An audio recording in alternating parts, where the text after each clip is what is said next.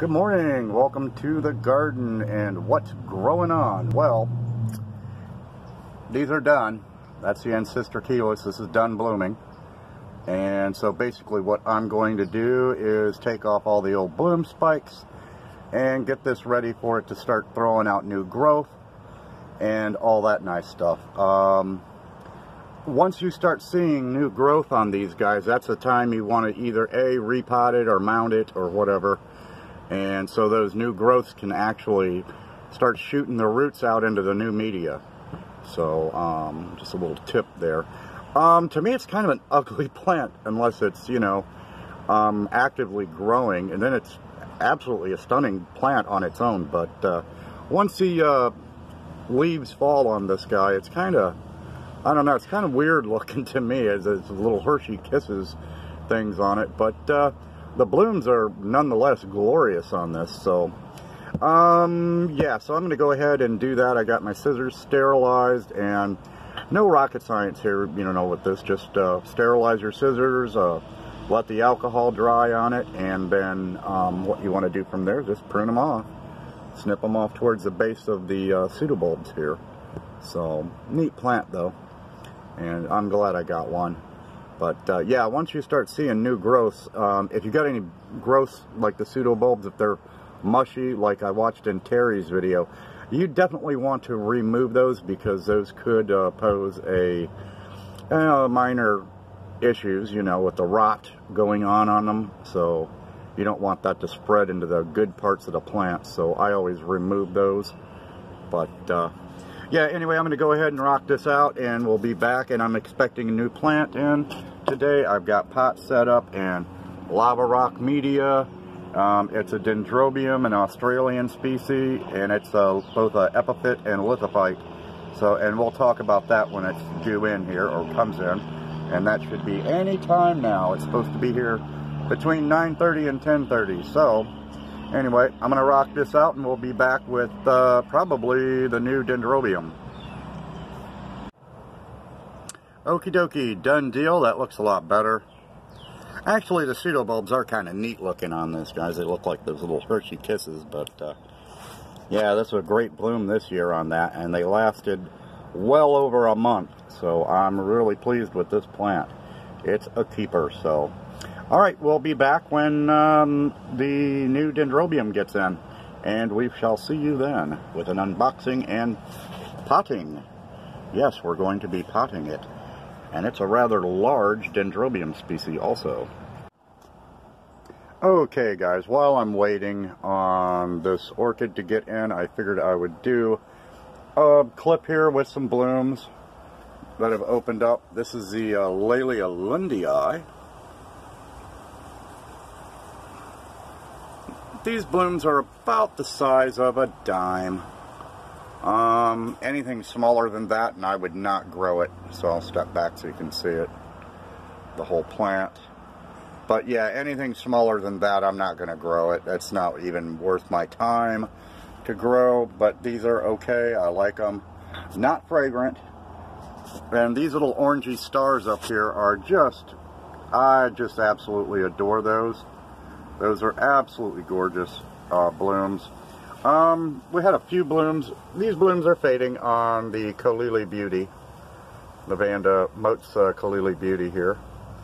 And we got some blooms coming on the Phalaenopsis schilleriana. I don't know what's up with that leaf. It kind of came out deformed. Yeah. So, and of course the Green Goblin is just that butterscotchy kind of color on there with the purple and white lip is just, I love it. And it smells good too. It smells like grandma's grape jelly. So anyway, I told you guys the plectral menthis is getting a spike. We'll take a look at that. So okay, here's the plectral menthis. Let's see if we can show you that spike coming down in there. Check that out. Yeah, that's a spike coming in the plectral menthis caudatus. Really happy about that. You know, blooming so soon after I got it. But Tran did tell me, he said, you know, give it good feed, and he said it should bloom for you this year. So It'll probably, being this is an angrecoid, it'll probably take a while for that spike to develop. You know, like other angrecoids and stuff. So anyway, when the orchid gets here, we'll continue the video. Not much else going on. I brought my air plants up to assess them, and I'm thinking about a new mount for them other than this palm bloom. It's a sheath off of a palm tree bloom. So anyway, I'm thinking about getting something for that to mount them onto or whatever. We'll see about it. Alright guys, we'll be back. I'll be back when the new orchid gets here. So, alright, we'll see you then. Alright guys, it's finally here. So, I'm just going to go ahead and get it out of the box and not muck about with it. And we'll come back and repot it.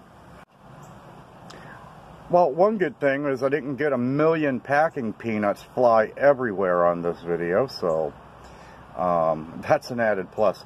Anyway, these guys are, well, hold on, let me get the name. Anyway, they're B&D orchids out of Bowling Green, South Carolina. They're a brain fart. An eBay seller. I think it's Orchids Forever on eBay. So anyway, they had a good deal on that, so I got it, and I'm going to open it up for you guys. Alright guys, that is the new Dendrobium. I've seen better grown plants, and it's in moss. We're going to get it out of the moss, and it is Dendrobium nendii. That is an Australian species. It's a hot grower. It's from northern Australia and sparsely in New Guinea. Like I said, it's a warm grower. It's an epiphyte or a lithophyte. I'm going to grow mine as a lithophyte in lava rock.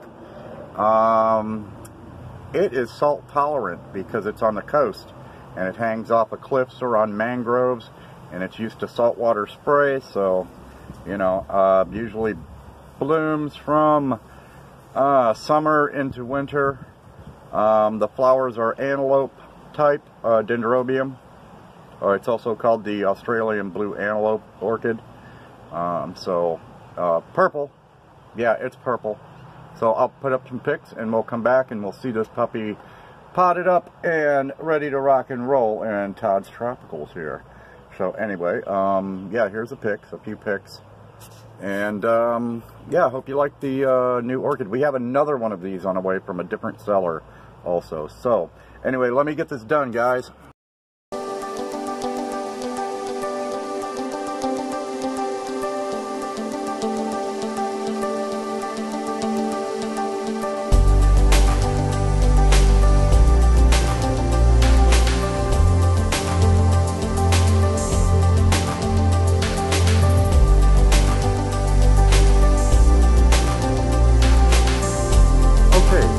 Finally done with the repotting here, and I did it in the lava rock.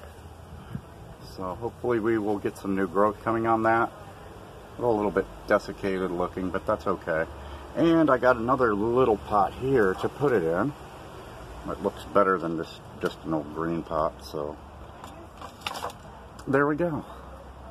How's that? Alrighty guys, love and peace, keep it growing, and we'll see you on the flip side when the other, it's the same species, Dendrobium nendii from Australia. So alrighty, we'll see you later. Have a good one. Keep it growing, guys. Bye bye.